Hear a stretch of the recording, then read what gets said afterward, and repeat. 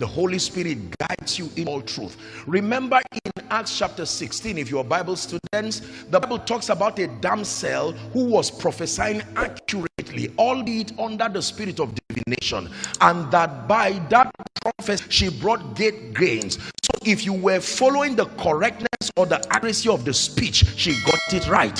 These were holy men of God, but it was by the influence of divination, a familiar spirit. When the Spirit of truth is come, he will guide you. He will guide you. Many things that look right, he will still guide you.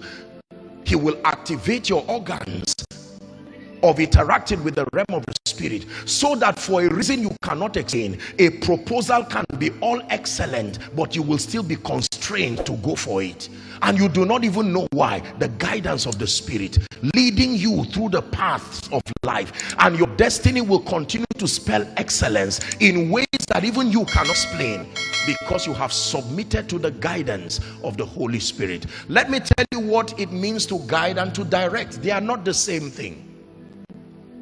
To direct means to show you the path that leads to your destination. To guide means to show you the steps that leads to your destination.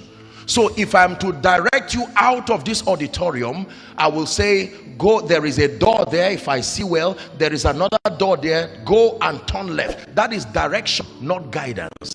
If I am guiding you, I will let you know that there is a depression here, you may fall, even though looking at the right direction. So the assignment of guidance is to provide the understanding for the steps to take, while direction focuses on the destination, guidance focuses on the process. And the Holy Spirit both directs and guides.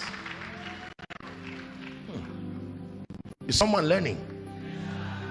Most of us have opened up our spirits to be directed, but not to be guided. So we say, I know what God has said, that by the end of this year, this is what I will become. But do you understand the dynamics of your daily walk that eventually leads you to that prophecy?